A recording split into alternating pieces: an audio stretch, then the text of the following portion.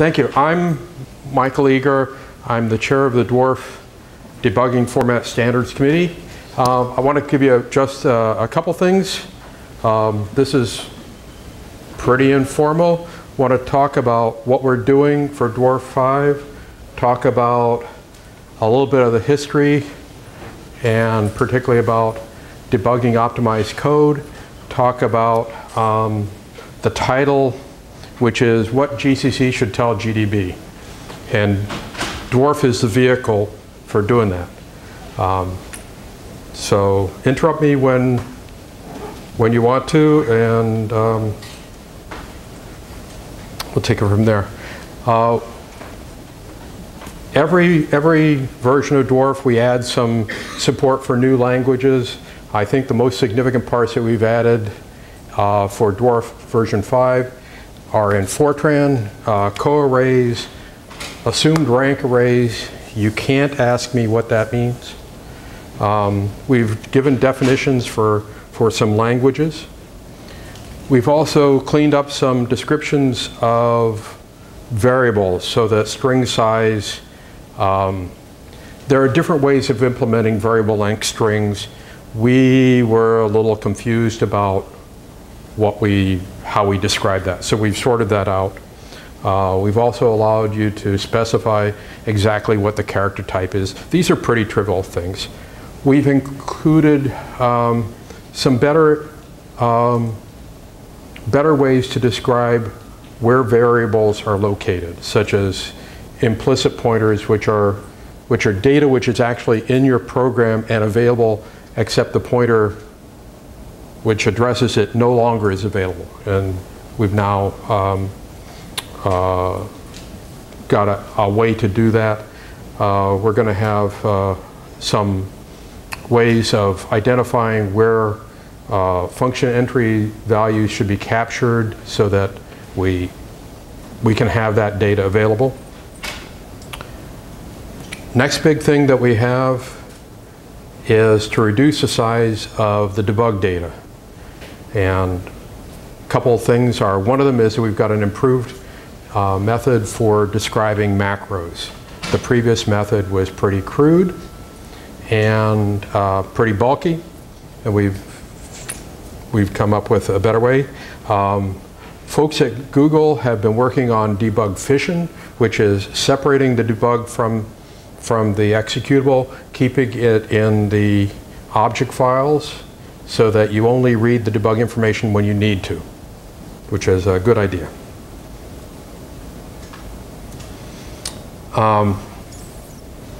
Some other things in DWARF 5 coming up. We have improved access to the DWARF data, such as pub names and type names, using a hashed access scheme. We've got some improved identification of, improved description of code, so we can identify call sites. So those are good things. If you want information about DWARF, go to www.dwarfstandard.org. You'll find the standard, you'll find a list of open issues, you'll find a list of issues that we've resolved and accepted or modified. Hi there. If you're new to DWARF, you'll find a paper that I wrote about an introduction to DWARF, give you some of the high-level concepts. Really a lot easier than reading the standard. The standard is designed to be... Hey, thank you. That's a good word. The standard is designed to be precise, and it's only opaque as a side effect. So my guess is that we will have a release of DWARF 5 next year. Should be. Depends on what new proposals we come up with.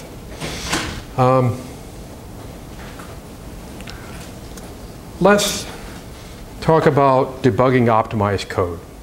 Now, Carolyn Tice, raise your hand. Carolyn Tice wrote a PhD thesis on debugging optimized code about 15 years ago. So I quoted a couple of parts of what she wrote then. Now, 15 years ago, we had DWARF version 2, which was released in '92. Okay. And the big problems 15 years ago were where to set breakpoints in a way that made sense to the user, and where to find data. And as she mentions in her thesis, there was more research on where to find data than there was on mapping the source lines to the object and how to handle that problem. So this is DWARF 2. We've had DWARF 3, which added location lists, which really did help in allowing a compiler to show where data moved around as the PC value changes, which is good. We also improved a number of things in data description. So how are we today?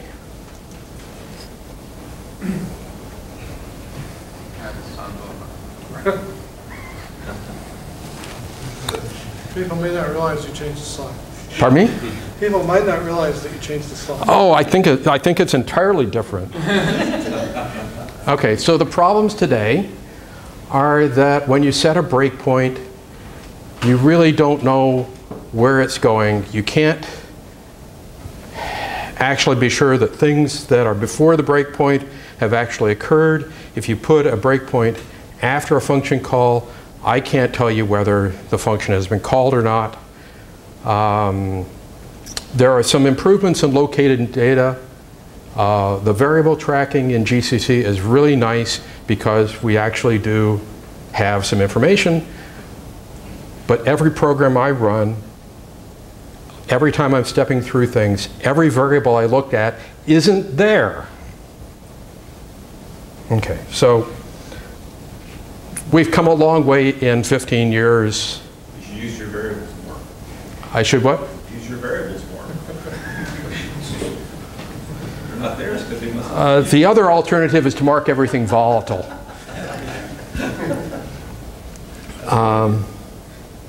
Okay, so we have some, there are issues with debugging optimized code. So let me kick off with some things. What should GCC tell GDB, or what should any compiler tell any debugger? First of all, tell the truth. How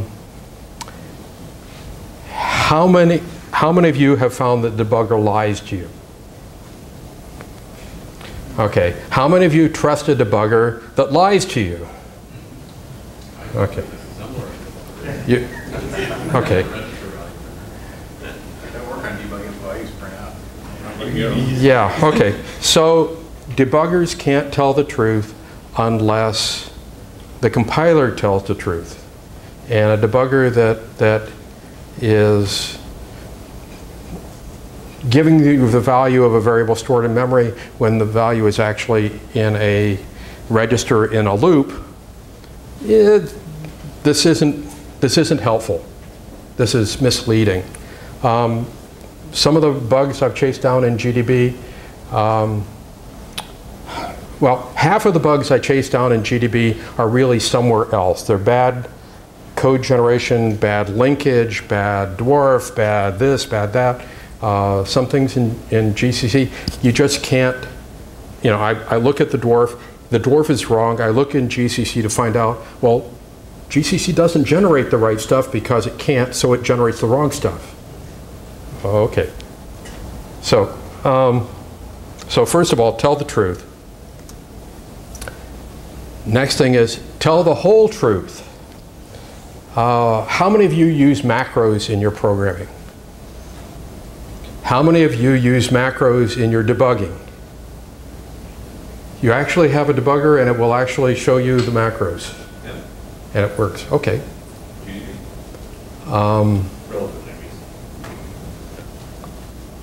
Okay. I've limited experience using macros in GDB because most of the time the compiler doesn't generate the macro information because the macro information is bulky. And You do have to specify G3. you have to specify G3 and And it's huge. And it's huge. Still worth it. Okay. We should be generating macro information that's usable. Frequently in debugging stuff in GCC, I want to see both the source file for like the .md file, and I want to see the generated file. DWARF doesn't have any way of telling you that relationship. I'm not sure that the compiler has a way of telling you the relationship. So I end up eliminating all the line variables, recompiling without -o, and I have a process. It works. It's just not very good. I've run into some times when compilers don't generate code because don't generate DWARF because it would make the DWARF larger.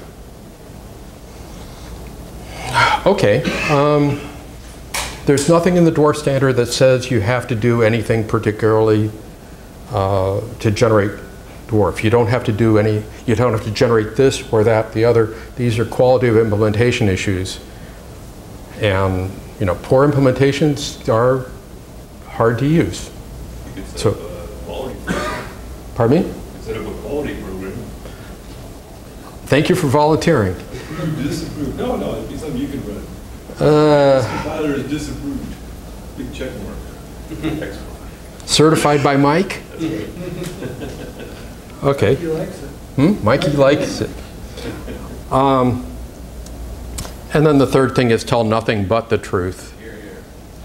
And I've seen some compilers that generate DWARF that I don't know what all that stuff is doing, but you don't need all of it to express it. So really, describe everything that's going on in your program.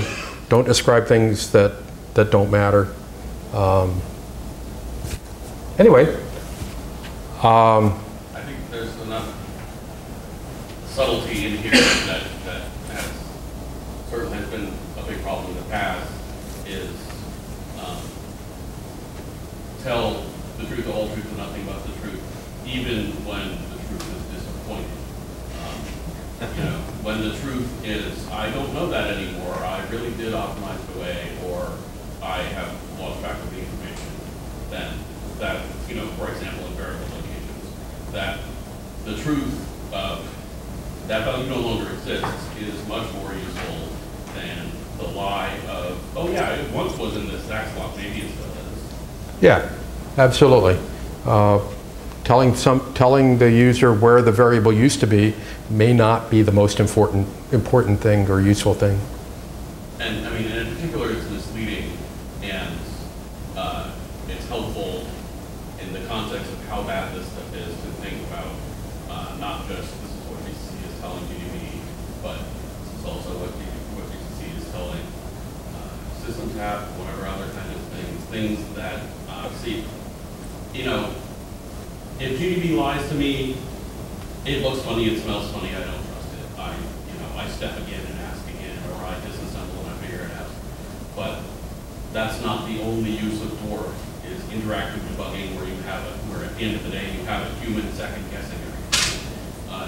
It's also really quite useful to use it in sort of pure, there's no humans involved kind of situations. It's batch mode, it's generated. You want to use this for tracing kinds of stuff, whatever,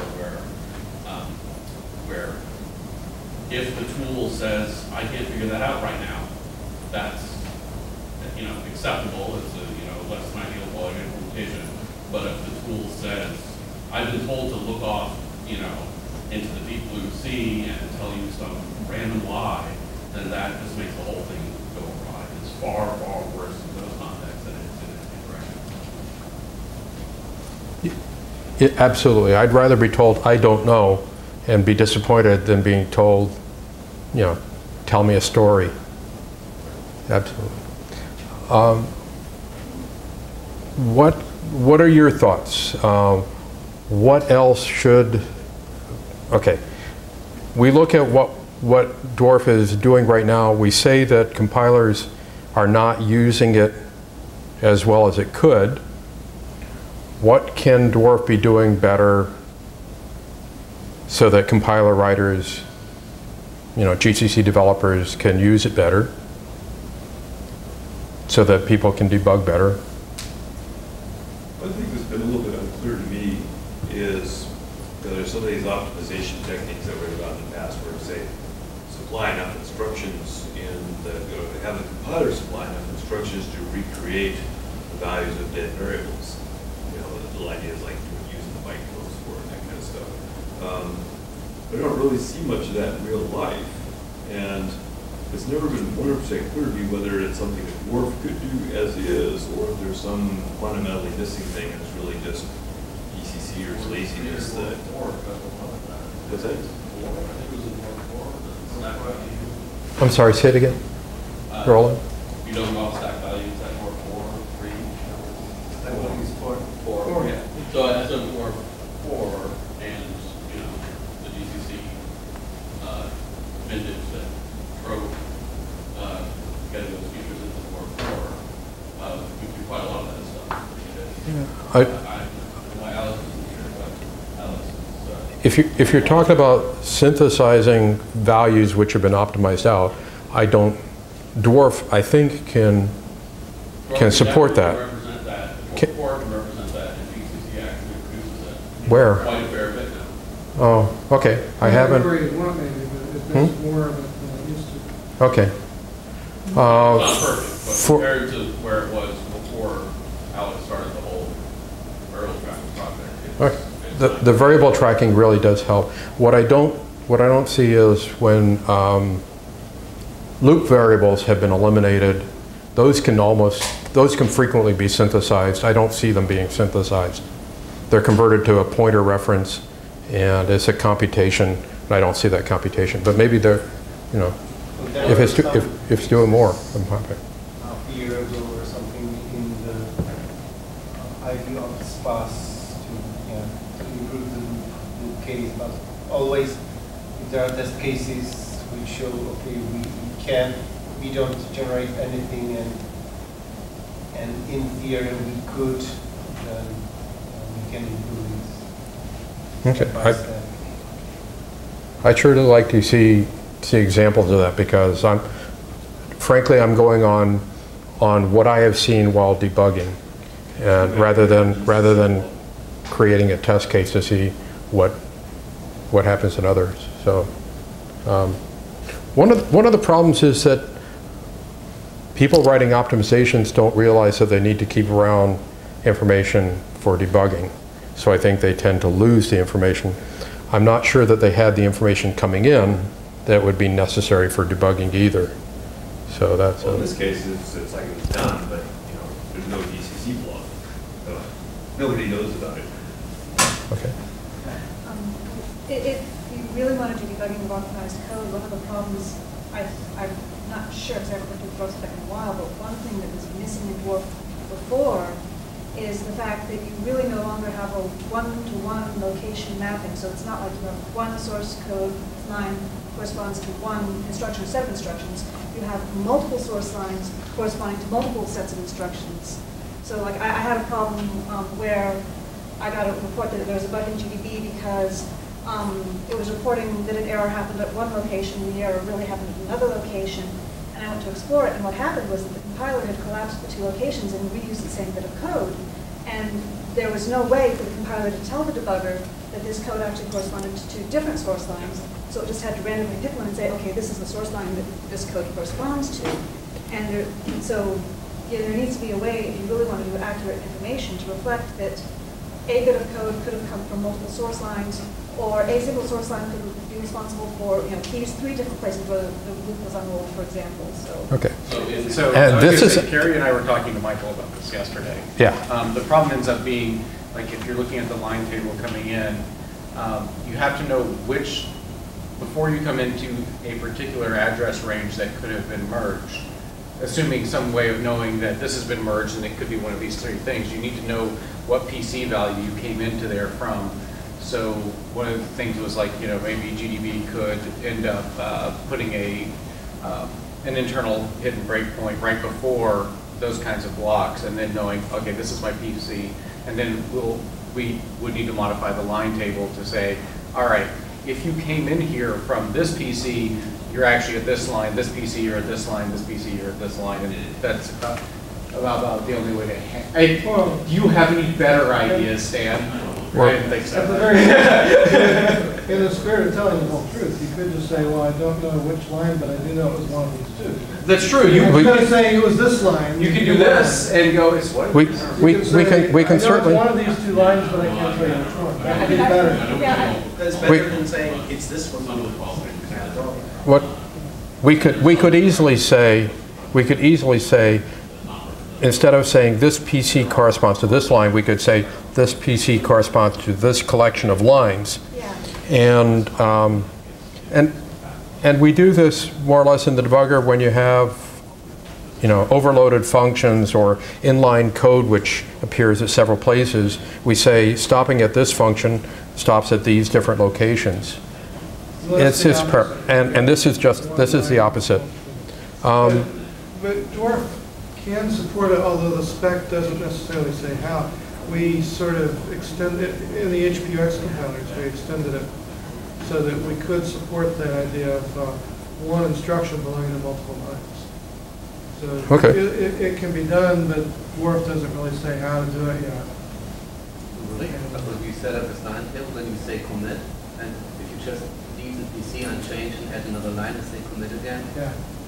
but That's, to me, this would be the obvious way. it was a of straightforward way to do expressing it, but I don't think the DWARF spec makes it clear that that's the way to do it. it. Okay. That that's legal.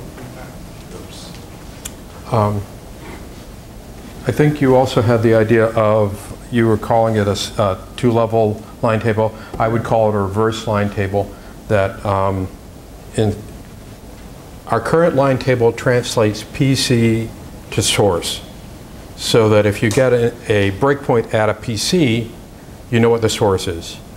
To set a breakpoint, we do something a little bit different. Try to figure out what that is. And we maybe set several breakpoints for a source line. And I've lost the reason for the other table. Oh, to be able to efficiently step through code. Yeah. One thing GCC doesn't do well now with the line table is set the is statement play. Basically sets is statement for every instruction. So when you single step through, you hop around. It is. In an optimized program. It is no longer reasonable to automatically use the first instruction for a statement as its breakpoint location. Where have I heard that before? I don't know that I agree with that one, though. Because what if you want to examine each of your arguments being set up for a function call? Do it before the function. Do it before the function is called. After the arguments are... Foo, Yeah, there's- bar, baz. You can put innumerable things on a single line. Now, if GDB starts supporting column information, that would be a good step forward. That might help. That might help. But really, the majority case, okay, first of all, there are lots and lots of corner cases where what you really need to do is look at the assembly code and step through single step. So let's not treat that as the standard of what people want to do. Right, but if you don't, then if you're looking at a single line, you could be halfway through that line. You don't know which of your variables happens to have a value in it. But the point that you want is a significant point. And on a function call, generally the significant point is either before you have evaluated any of the arguments or after you have evaluated all of the arguments before a call. I think after is probably what I would think is the best. Well, I'd like to see some I mean, real... those problems, well, maybe this is corner cases, but those in corner cases, I guess, those places don't necessarily exist. Right? There's always an instruction where you do a call. And Unless you're... I'm not talking about inline. You could compute one of the arguments. Pardon me? There could be a delay slot after the call in which you compute one of the arguments and instruct them. Those are called corner cases. That really is the exact example of where you need to look at the. As someone who worked on this for years, that's called bad architecture design. But I know many. In the work here that he was quoting, what I was saying was that you would need more than one breakpoint per line. You would need a breakpoint at every significant program event, basically every state changing event. So you need a breakpoint whenever a variable got changed, you need a breakpoint whenever a parameter got changed, you need a breakpoint whenever you're going to change, do a jump in the control flow. And so, but just because you needed a break for each of these events doesn't mean that the correct place to break was the first instruction that started setting up this event. You'd want to break when you were actually changing the memory location. You'd have to break when you were actually updating the register, not when you were starting to read where the variable was for the first time before you did the update or something like that. For example, you don't need to break it for prefetch instructions, it got moved way up to the top. Exactly. Yeah.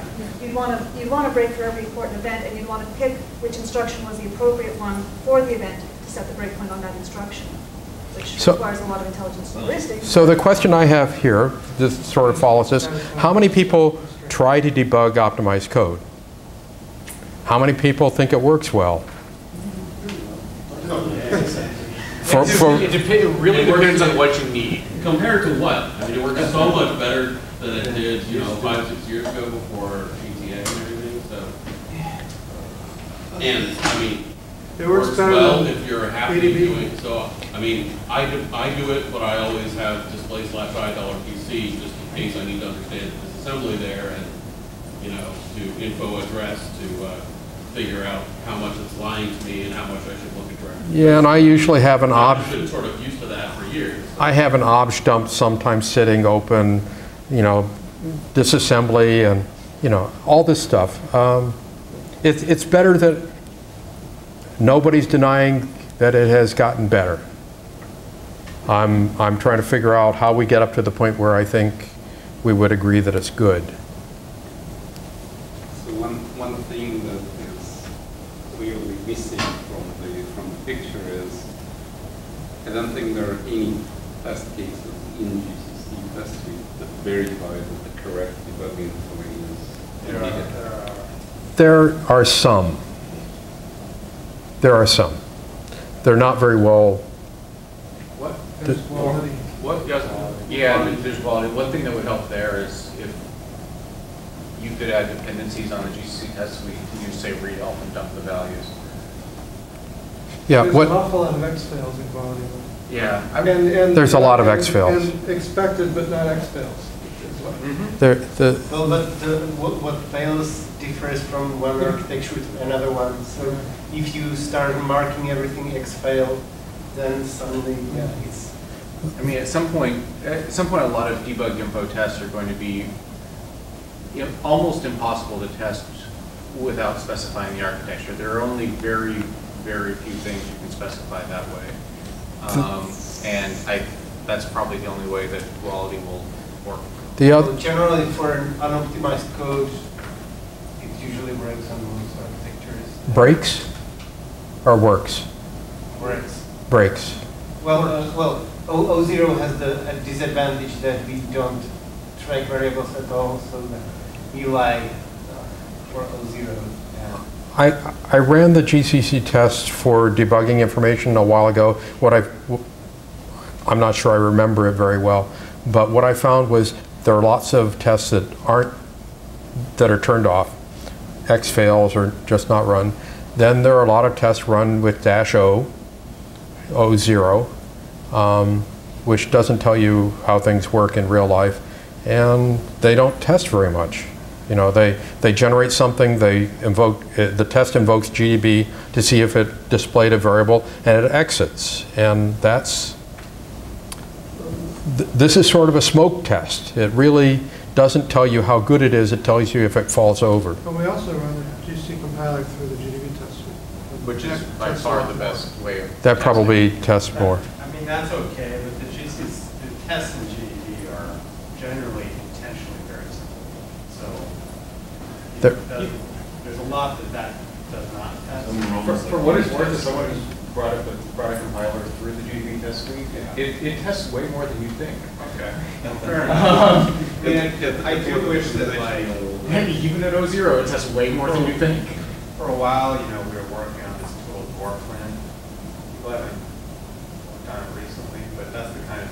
would be nice if GCC tests were run, the output were run through DWARF link, just to make sure that GCC generating okay DWARF, and then DWARF link could be sort of typed to set the desired data system level. What is DWARF lint? It's just a tool, it's in the branch and LP tools for checking DWARF.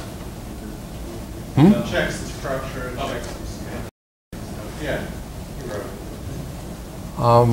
Okay, I don't think I've seen DWARF lint. Well, it's never been, released. Yeah. Okay. It's just there. The Apple version of their DWARF dumper has a verify. It tests some things. It'll verify that you didn't completely screw up your debug information. Somebody was asking me, It will not check. It will not check the handshake between the compiler and the debugger, Okay. though, and that's actually what you need the debugger testing for. Some- DWARF lint is sort of like a first pass. Yeah, Okay. It's kind of, it's sort of like, one thing it does is just sort of, the data system it uses, but it's also sort of a first pass for, well-formatted. okay, well formatted. Which it's really impressive how much not quite well-formed stuff we That's interesting. before we had such a tool. Somebody, I was having an email conversation a week or so ago, and the person says, well, you can't tell, you can't say this is invalid DWARF. My response was, the only thing that, the way the DWARF spec is written is permissive. It doesn't tell you what you have to do. It tells you, what things mean when you say them. So the only thing that is invalid is stuff which is not well formed. Yeah, well, and so DWARF lint does check a bit more than that. It also, that's not just things that are, by the spec, not well formed DWARF, but though it does certainly check all those. Too much, it's too noisy for we never got to doing what Yeah. it should be.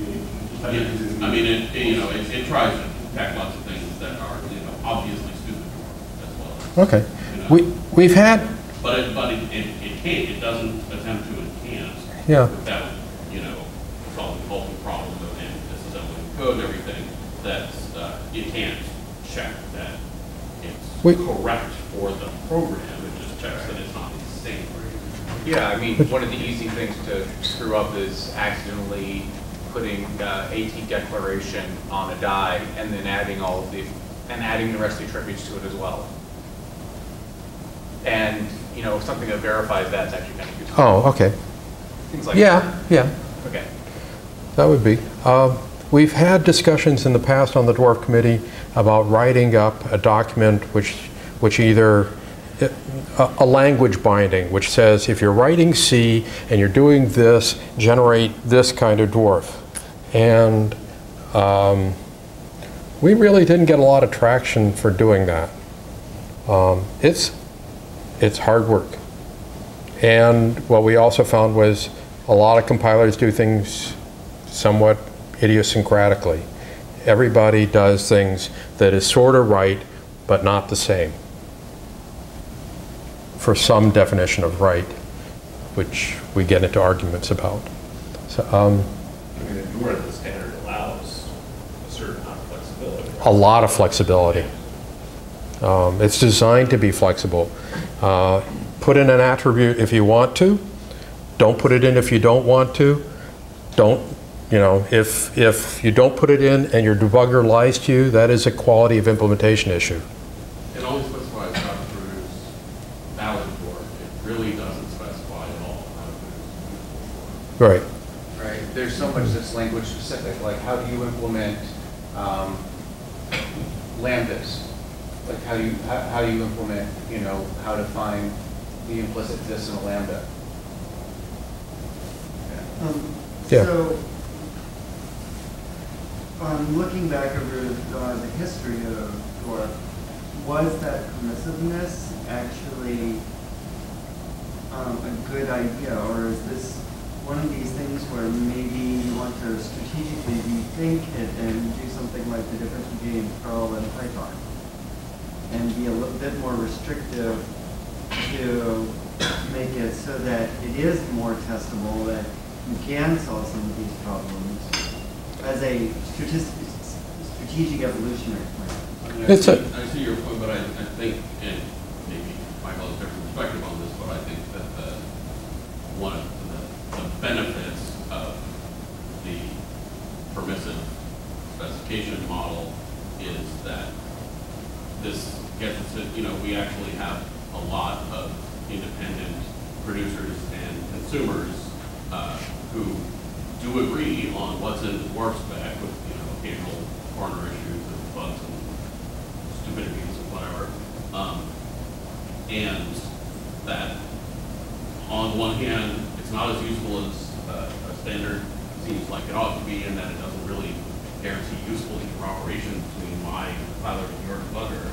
But on the other hand, if we try to get it to be, ironclad, rigorous specification so that you could write a compiler producing this format and every debugger would be happy with you, and vice versa, then I don't think we'd ever, maybe that would be fine for GCC and GDB, and we in the room would be happy, but I don't think you would ever get any, any other compiler projects and any other debugger projects to do it, because then you have this, infinite level of detail standardization process that has to be agreed upon by all these. What Roland's saying has a lot of truth to it. There's a number of standards for debugging formats. There's the IEEE 695, which once upon a time I knew a lot about and I don't remember anymore. But that was created, and it was standardized. It's an IEEE standard. Nobody uses it because it's stuck at one point in time about 20 years ago. And it's not extensible. There's the COF format, which has some defined debug information. And there's 19 different kinds of COF. If you've ever worked with MIPS, you know about 4 of them. There's stabs, which I worked on at Sun a long time ago, which also has variations. One of the design goals for DWARF is to be extensible, so we have a lot of user extension ability. We have the ability to skip over things. A debugger should be able to skip over things that it doesn't understand and hopefully muddle through. If you don't understand something, you're not going to display that information, but presumably you'll be able to display other stuff. Sometimes better in theory than practice. But this extensibility and the looseness of the specification means that people can use it in novel ways for novel languages without going through a 4-year standardization process to get somebody to say what the bit flag is over here that means, what was that? Co-arrays in Fortran, and that's a 17 in that field. So there's a trade-off. I think otherwise we'd be up to DWARF 53 and we'd let you pronounce of which flag is used with which file. And just to sort of reinforce what Mike has said, I think that so there's ups and downs and there's issues, but I think the extensibility has all in all been a great success. We have, there is some sort of churn about it. We have had more than one case where we had, the GNU extension and the Sun extension and the HP extensions that were all almost the same, but used, different numbers. And then in DWARF N+1 eventually we settle on and become the new thing. We have a legacy issue for your existing products and everything. Yeah. But we have, certainly since I've been worrying about it, which is just in the DWARF 3+ era, things that, most of the things that, leaving aside Fortran, the other things that Mike mentioned on the new things in DWARF 5, largely I recognized as stuff that I or we, if I had, came up with and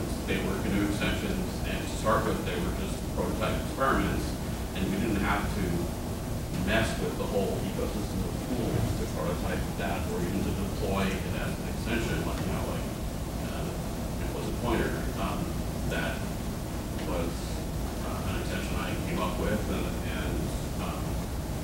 know, I think did most of the implementation work, and now it's going to be part of Core 5, but going from idea to it's actually useful for people, and now you can say, you know, you can create the value that you can afford and for inline required. If we didn't have this freedom of looseness and extensibility, that would have been sort of, we might have just given up. It might have been not worth the effort because it was going to take too long until I could actually. So what I was actually thinking of on there, and not really specified it, which is very ironic, but was actually more idiom-like, where some of the problems I've run into that are kind of goofy are like whenever I'm looking at DWARF coming out of ICC and comparing it to GCC DWARF, and I'm like, ew, you know, and I wonder how much of the complexity of that you start seeing in debuggers actually is dealing with these weird things. I know that the people from TotalView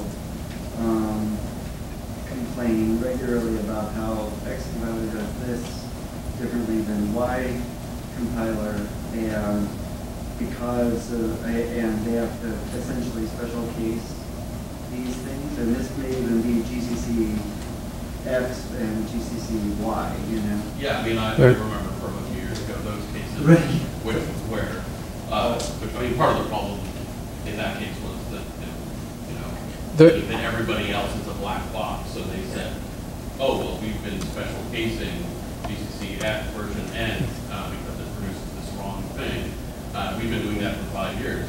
So that was 4.5 years ago in control. Yeah, I remember it was 32 bugs and like 17 were actual. One of the things that we haven't done very well to try to address what you're talking about, idioms, is we have a wiki, and at least in theory we can put on the wiki answers to how do I describe this. We have a mailing list, Dwarf Discuss, for people who want to talk about, you know, I have this kind of a structure, I'm generating this dwarf, is this right? I'm generating this dwarf, my debugger doesn't like it, who's wrong? And in many, in at least a couple of those cases, we're actually talking about cases that it was a situation where they were both right, but people were looking at the specification with different views. And that's what. And sometimes what you need is to get, as Eric said, the spec is not, it may be opaque, it's not deliberately incomprehensible, but sometimes you need somebody to say, no, that's not what it means. And that's what I'm suggesting as a strategic direction. Yeah, it would be a good thing. We had somebody some time ago that sent an email saying, I can't get my debugger to stop anywhere. It doesn't set any breakpoints. And then they showed us what they generated. They never turned on the flag in the line table which says set a breakpoint here. There's nothing in the standard which says you should do that. Well, the other thing is, and you know, the other thing is that this is a case that, well, so I haven't looked at the latest draft, but you know, a couple years behind. But that's a case also where the standard actually was pretty opaque. It's called the is statement flag. Is statement flag. And it doesn't, and one gleans that the purpose of this is this is the flag that means I, the compiler, think this is probably what you think is a useful place to put a breakpoint. The spec does actually say that's what his statement. Yeah, actually, we spent many, many, many hours editing the DWARF 4 document before publishing it. And we cleaned up a lot of things that were incompatible, conflicts, unclear. We explained more things. We did a lot of editing work, and geez, you know, we find problems in the document after that. We're always going to find things that are less than clear, and we add non-normative text to say, by the way, if you want your debugger to ever stop, you need to sell it someplace there's a statement. So DWARF 4, I guess, is the last version that I've read with my but even after them, they could use a hell of a lot more non-normative. Yeah, sure. Send me notes, write them. We have an issues form. If there's places where you really think it needs an explanation, it's a balance between clarity, verbosity, being precise, and at some place, at some point we have to say, if you don't know what you're doing, don't start doing anything. You know, you have to know a little bit about what's going on before you start here. So I don't want to turn the DWARF document into an introductory class in writing debuggers, but those of us who think we know what we're doing. Tell me, you know. So I mean, sorry, I'm not going to be of much help because a couple of years ago I decided okay, but for anybody, we have this issues page on the website. If you see things which are not clear, which you think needs a clarification, it seems to be ambiguous, you know.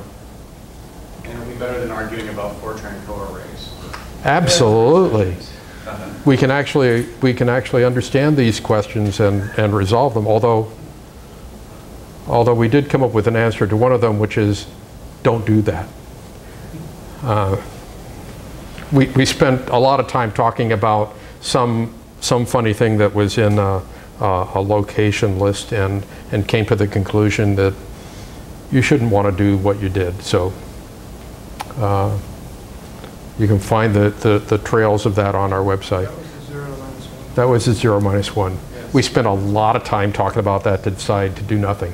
What else should we be doing in DWARF? How can we make it easier to generate, easier to consume? Things that we're doing absolutely wrong. There's 5 or 6 different libraries now. 5 or 6 different. Should we supply one or endorse one for generating? They're all just for that. I've got one too. So yeah. Probably not. Probably not. David Anderson with his live DWARF has so much valid input. Pardon me? It crashes on so much valid input. That's too bad.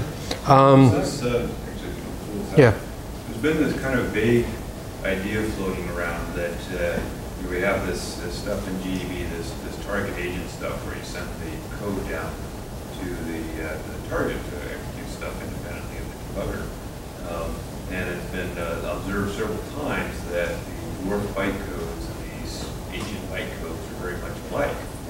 And so the obvious idea is that could you actually somehow extend the DWARF bytecodes in such a way that you could actually send them on a target, have them be a real live evaluation agent.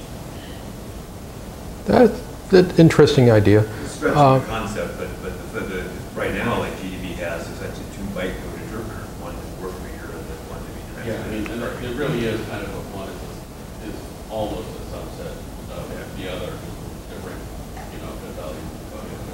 But the idea of actually turning that into something that runs live on a target is kind of weird, so we haven't really done anything about it. By the way, as a note, we are currently into the break. Oh. I have no objection to continuing, but I mentioned that we're currently into the break right now in case anyone really cared. Okay, thanks. We'll wrap up in a moment, I guess.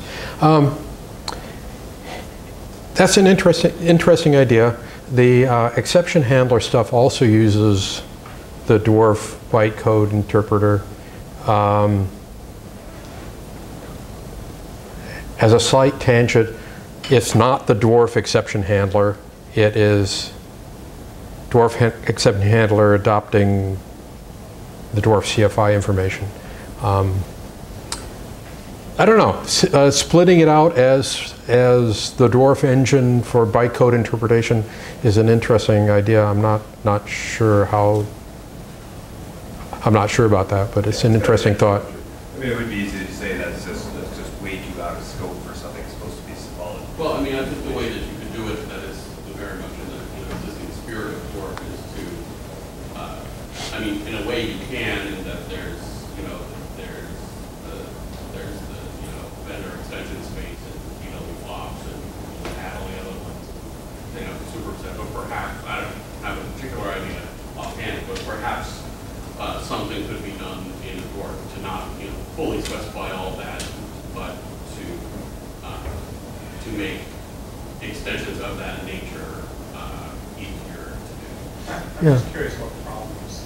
The last time I looked at this, the real issue was agent expressions. There's stuff in DWARF that agent expressions can do. I didn't see anything really the other way. It seems like, well, do we just declare?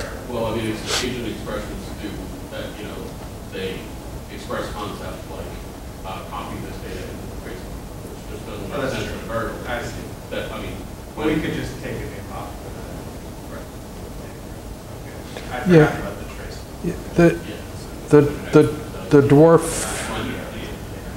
The DWARF execution engine really is designed just to evaluate expressions to come up with addresses or values, and not really write complete programs to do stuff. So.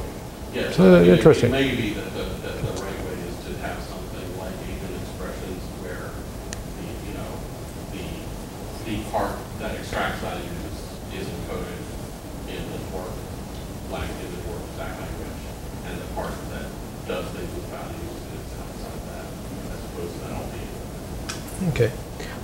Since we are out of time, any final questions or comments?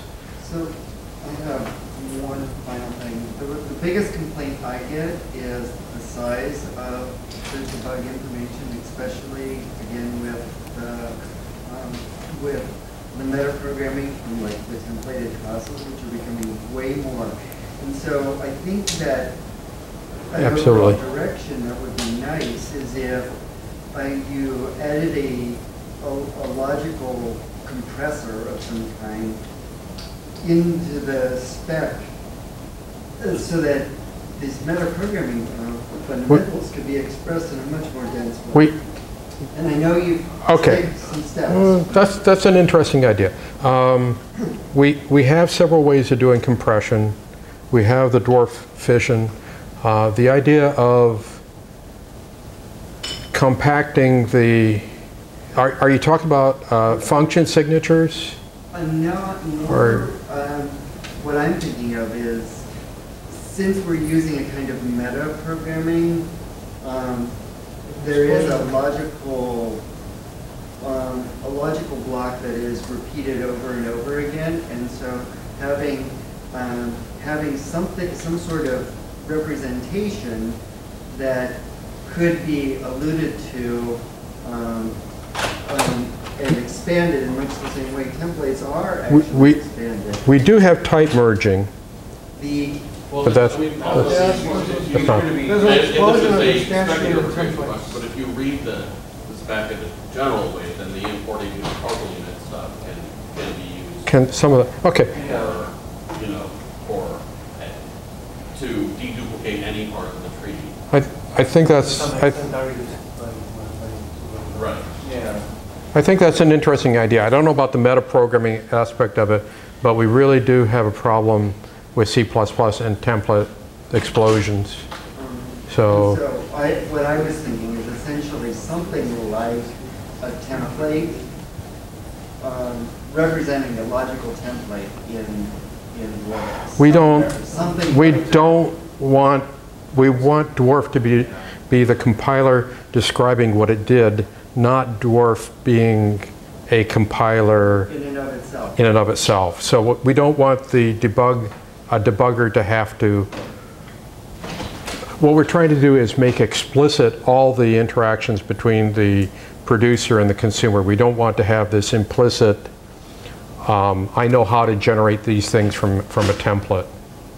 So Yeah, you Things that are more along the lines of explicit, compression, where which there are some facilities for, and maybe we need others. And then so. But where in a dense way it says this is equivalent Yeah. to this much fatter dwarf tree that you might have. That I think is kind of like. And yours, it's just Oh, good. already do Thank you. have